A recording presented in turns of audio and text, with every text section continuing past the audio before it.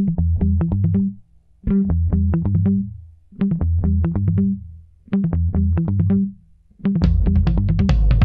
welcome to Author Hour. I'm your host, Richard Lyntton, author of North Korea Deception and Hyde Park Deception.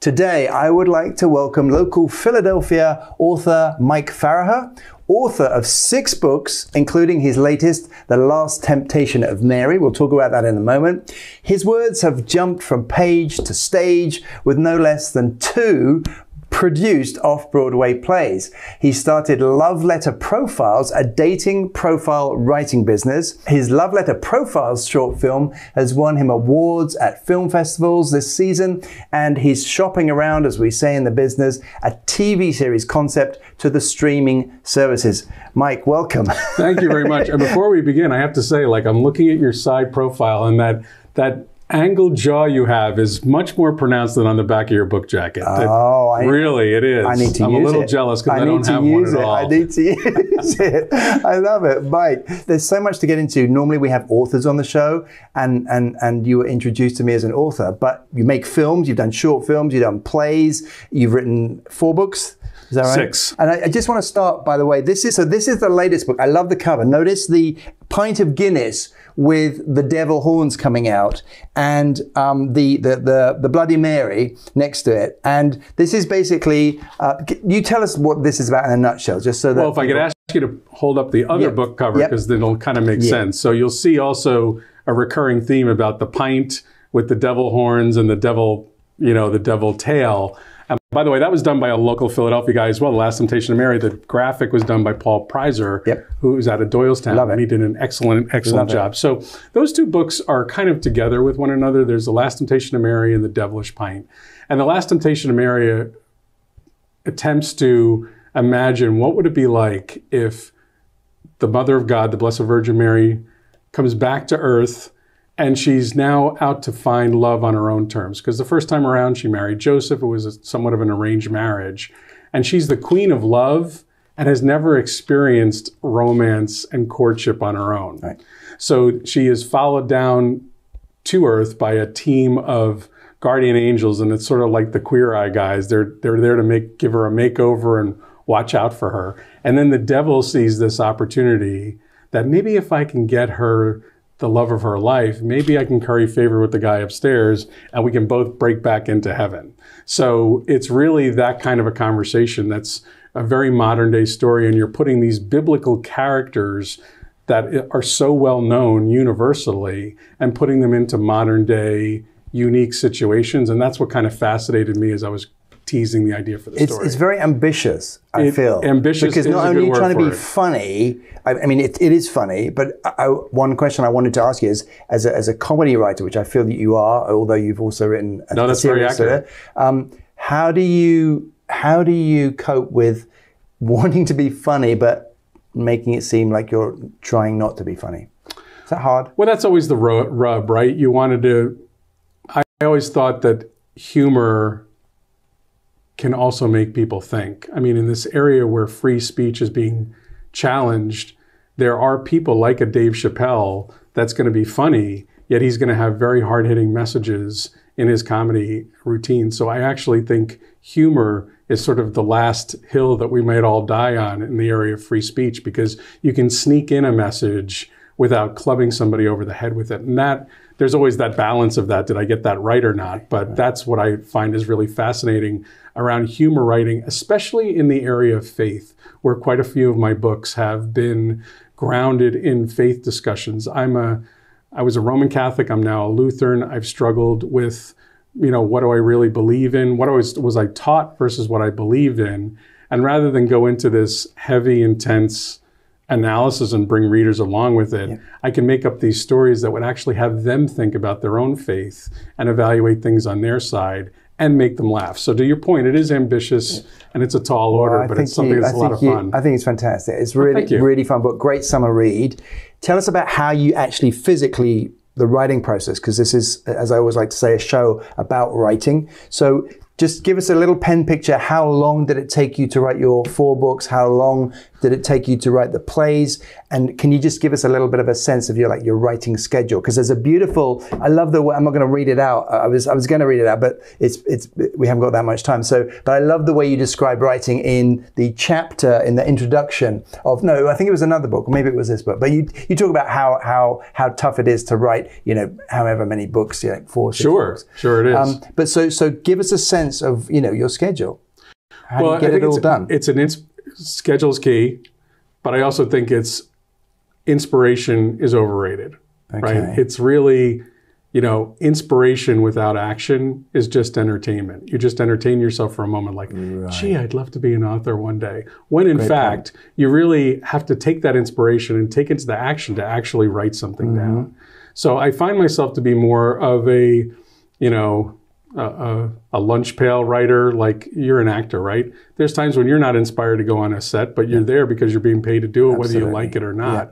So you want to write whether you like it or not, and write something every day. Wow. So I do have an equation that I like to share with people that I hopefully inspires them. And that is, that book that's right over there is 200 pages or 50,000 words. Okay. If you divide 50,000 words by the number of days in a year, 365, what you get is 136 words a day.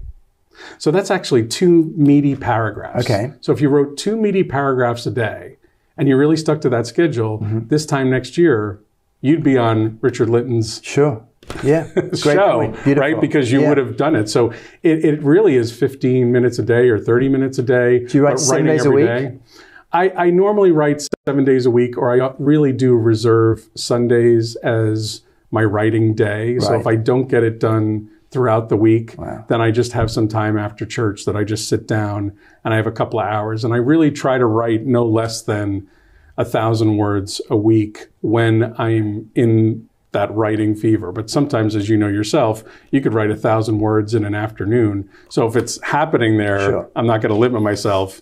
But I do think a schedule, even if you write, I don't feel like writing 50 times, it's something that you can move the ball and move past all those doubts and fears that everybody else has. And where do you write, and what do you write on?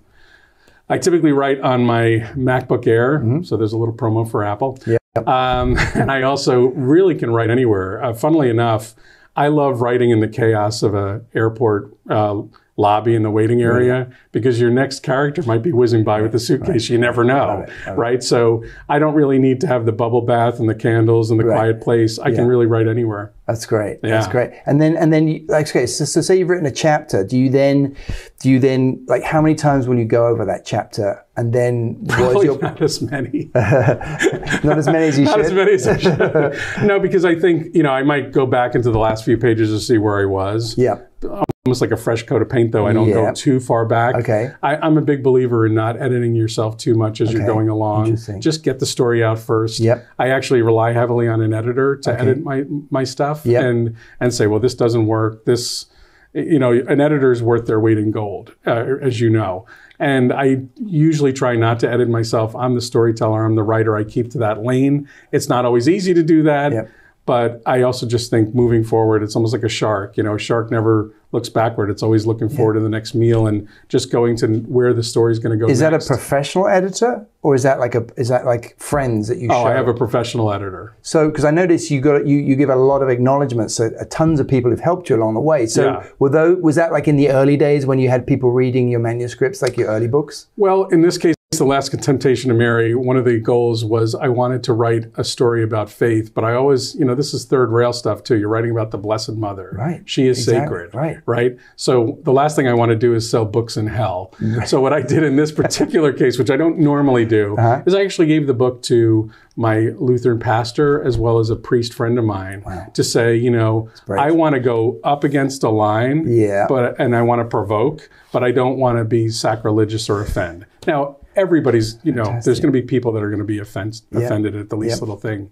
But overall, I really wanted to have some guide rails here so that I don't lose the reader because I offended her or put, for instance, the Blessed Mother in a compromising position, if you know what I mean. I didn't want to do that. I wanted it to be a romantic comedy using somebody that is so sacred and revered. Fantastic. She's the queen of love that has never really had love of her own in terms of a romantic courtship. And wanted to stick to that. And it was interesting to get those pre-readers' opinions because, as an example, they both kind of coughed up a hairball as to how I portrayed Joseph. Right. Well, he never really left Mary. He just sort of died and faded away. He didn't actually abandon Mary. So that's an example of something that they would have picked up that was scripturally accurate that I had to re-edit. So I was very grateful for their perspective. So I noticed your original website for your books was this. You have to tell me. This is Your Brain on Shamrocks. This is Your Brain on Shamrocks, all one word. This is Your Brain on Shamrocks. Great website. Loved it. .com. But the thing is, that's just for the books. But because you're doing so much else, you've now got a new website, MikeFarragher.com, right? Yes, and maybe just a little bit of explanation around that. So this is Your Brain on Shamrocks. Because I love it. It's a fantastic website. Sort of what started it all. I really love my Irish culture and my Irish heritage. I see that. And my first books were actually humorous essays that appeared in the Irish Voice and the irishcentral.com. Okay. And as an example, when I was growing up, my mother would knock on the door and say, time to go to church. And I'd be like, Mom, Mass is not going to happen. And my mom would say in her Irish accent, well, I'm sure the Lord Jesus Christ didn't want to get up the day he died for your sins.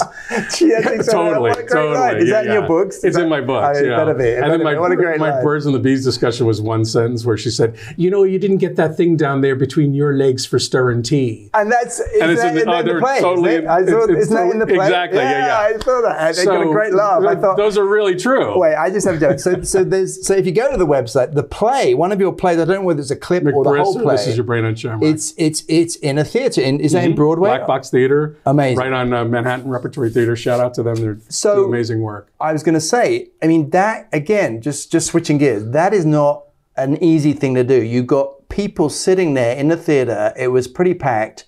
And they're laughing within seconds of your work. That's what I noticed, okay? Because I'm an actor and I've been in plays that are not funny and supposed to be funny. What was that like for you to have, and how did it come about for you to have your play? So how long did it take to write the play? How did you get it produced off Broadway? Well, the first, a lot of questions there packed in. The first answer would be, how did it feel? Next to the birth of my children, I don't think I've had a better experience. I'm even getting choked up about it now because I was in the back row, and when the place erupted with laughter, I'll never forget that moment. I'll remember what I was wearing. I remember what the theater smelled like. It was just one of those most extraordinary experiences. And I think that's the interesting thing about moving from the book form to the play form. When I just mentioned about my mother and did the Irish accent and I made you laugh, I'm pretty good at that. Right? If you and I are one-on-one. Are you an actor as well? For a hot minute, a little bit. But if I need to jump in, but it's not professional. I'd rather be in the back row watching everybody watch it. Right.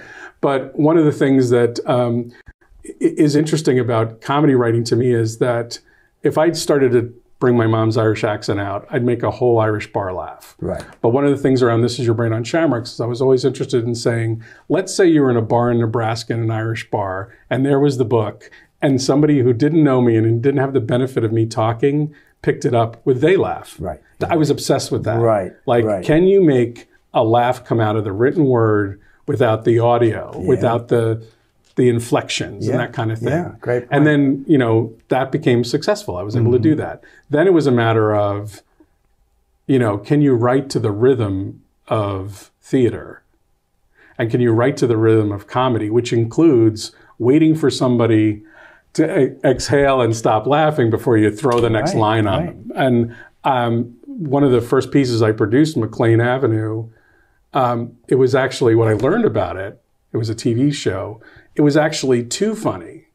And what I meant by too funny was the laughs were coming one after another and after another. So people were busy laughing at the last thing you did before they couldn't keep up with the story. They couldn't keep up with the story. Right. So on one side of the coin, you might think to yourself, well, that's a good problem to have. It's that funny, right? But it's not, because there is a rhythm to comedy that I think I've been successful in getting into that rhythm, but there's also been times when I haven't been. And in the case of the This Is Your Brain on Shamrocks and McBriss's plays, that was really great learning for me to watch a room laugh, when they laughed, how to put a beat in before you put another funny concept in front of them. And that was like it was it was a play, but it was almost a laboratory for me as a writer to see if I could do that. So the clip that I watched on your Mike Farragher website, MikeFarragher.com, was that the first night, the theater clip?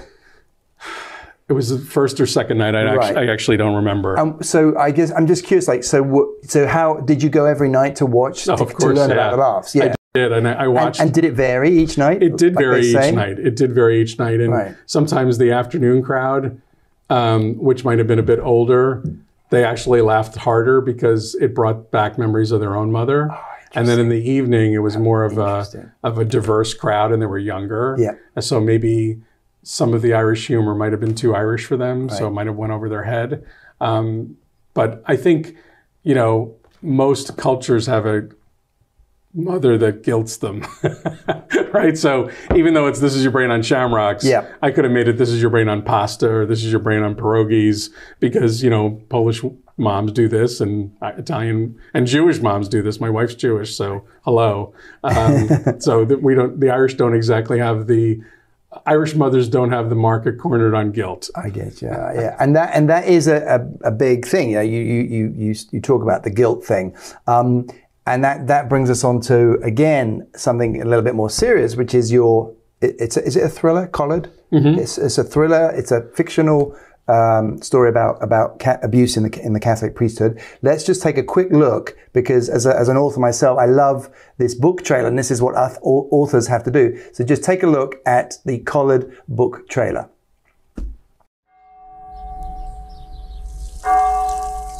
You do know the last 5 priests that I've written about have been murdered? Yes. You're still willing to do this? I'm not worried. I haven't abused any children. Father Cahill, a Father Cubano, a Father Keith. We know you and your brother were abused as kids. We'd do anything for each other, right? Yes, Father.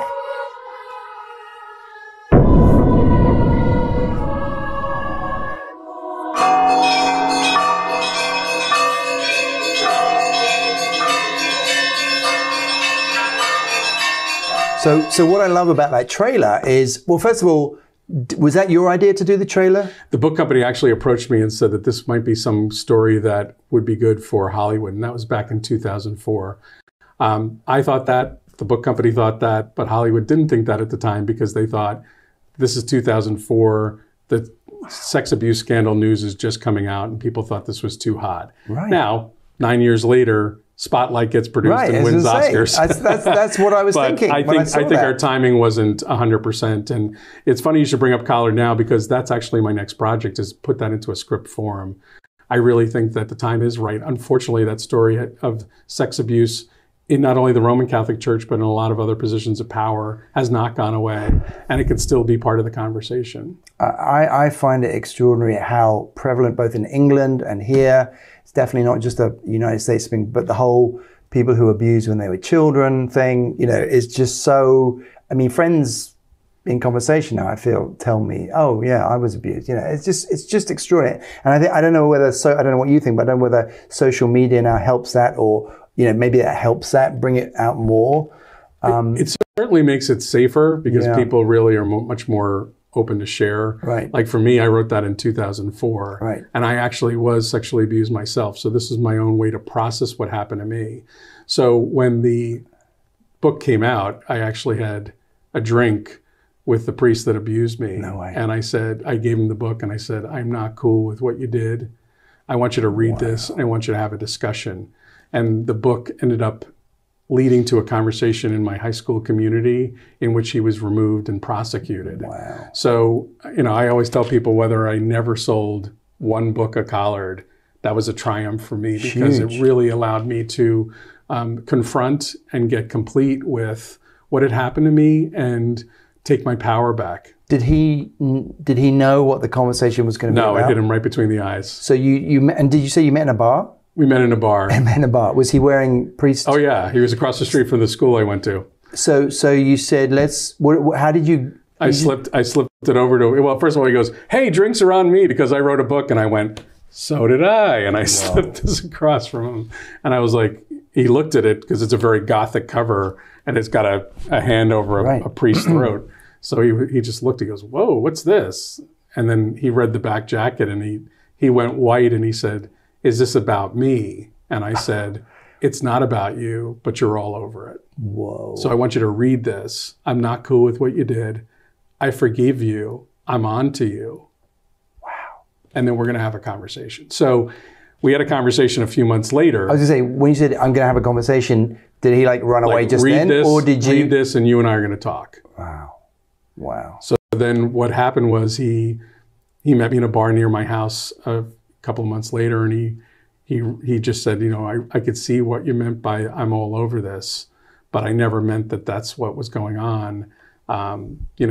And then as soon as he did that, he had actually scheduled some nun friends of his that lived nearby to come in and break up the conversation before I could get into it with him. Whoa. He was very, very one step ahead, which is really something that predatory priests and religious brothers, that's kind of a par for the course. If you read any of the Boston Globe accounts, they're always one step ahead and trying to control the narrative and control the situation. And he did that. Now he said, "Oh, this was an isolated incident," but as the book went around the school, other people came forward and said he did this. It was a cookie cutter approach that he had. Right. So it really was an opportunity for me to get complete. It's a dark book. I like to say that if Tony Soprano from The Sopranos was abused as an altar boy and came back to settle some scores, it might look like that. It's a dark, angry book. However, it was a book that I needed to get out of my system so that the lighthearted frivolity of This Is Your Brain on Shamrocks and Last Temptation of Mary can, I can put all of that aside and have a dialogue on faith, which many of my books are dialogues on faith and how I was raised, but I want to make them, again, as we said in the beginning, very lighthearted. But I couldn't do that with, this like right in front of my eyes, what had happened, How prevalent, it wasn't just you, presumably? It wasn't just me, no. It was other people that came out as well. And so did this get into the press? It did get into the press, yes.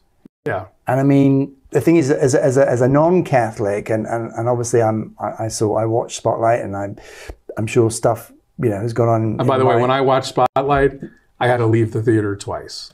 Wow. Because I just couldn't. Wow. I couldn't handle it. Wow. That was such I can't tell you how accurate that was. Right.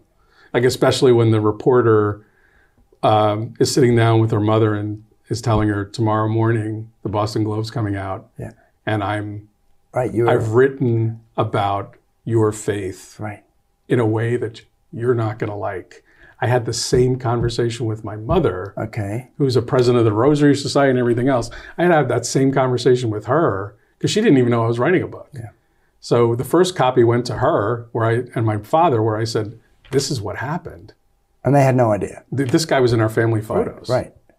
Wow. He had infiltrated so much. So it was starting off there, where it wasn't just the family or the kids that were seduced. He seduced the whole family ecosystem, which again is common. And then the second book went to him, where that evening I met him for drinks, and I was just like, I'm not cool with what you did. Sure. And I'm on to you. And did you, at that stage, did you have any idea of did you want him removed? Did you hope that might lead to him being removed from his job? Well, fortunately, you hear a lot about the cover-ups, because that's almost worse than the crime itself. Right. I will acknowledge the Religious Order of Brothers that they took, as soon as they knew, they took action, and they took appropriate action. Right. So I felt that it was appropriate. Once they found out about it, they moved on it with velocity. Right. So, I still donate to my local to the high school, because, he was one bad apple in a group of religious brothers and religious educators that really enriched my life. So I can compartmentalize the bad apple and really appreciate the contributions that school did for me. Sure. Do you think that I mean, was that the main thing that helped you just get over it? Had you been? Yeah, it was the book. Right. So you weren't like going to a psychotherapist for years? Not at all. That was it. Right. That was all you needed. I had also done a personal empowerment course. It's called the Landmark Forum. I did that. Did you really? Yes, so did I. Isn't that awesome? So I did the Landmark Forum. Right. And did you speak? Did you say? Oh, of course, yeah. Right. But I did the Landmark Forum. And then what ended up happening was there were two things that were holding me back from writing. The first one is I was ashamed that you'd find out about the fact that I was sexually abused, and I was ashamed of that. But then the second one, which is also a religious, when I was in the 5th grade, I had a 5th grade nun. When I wrote my memoir, she wrote F and she wrote the word moron. And from that point forward, I just had it in my head that I was inarticulate. When I was writing emails for business, I would agonize over them because I thought I was stupid and inarticulate. And one of the, this story does have a happy ending because, as you mentioned, Love Letters is my short film, and it's winning at some of the film festivals. One of the most moving nights of my life, apart from the play, was I was at the Brightside Film Festival in Jersey City, and I won Best Writer. Unbelievable. 3 miles and 43 years from when I got the F and the moron. So it just was such a full circle moment. I love it. To go back to Jersey Isn't City that crazy? And actually claim a Best Writer award in a city that taught me that I was stupid and inarticulate. And do you know what I mean? So, so in many ways, writing, I wouldn't say writing saved my life, but I think writing changed the trajectory. I'll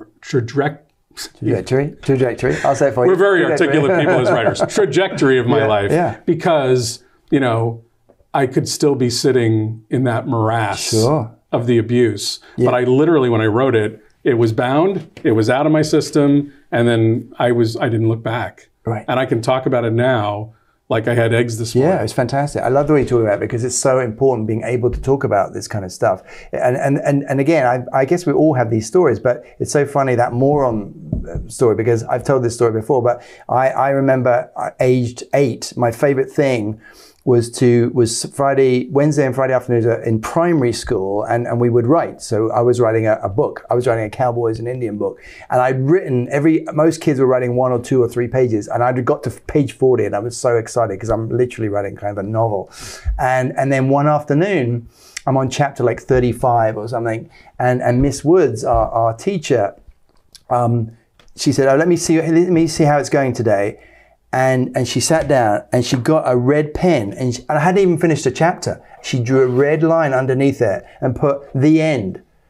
And she, I mean, I've been looking forward to writing the end since I began, right? Anyway, so those stories are just... We all have them though. We all have them. And as a writer, getting back to the writing process, every writer has some disempowering context. Yes. And it's just a matter of persevering through that. Yeah, that's the difference between people who write and people who don't. Right, you got to keep trying. But another fascinating thing about you, gosh, we've covered some of it. But so you're now helping people write.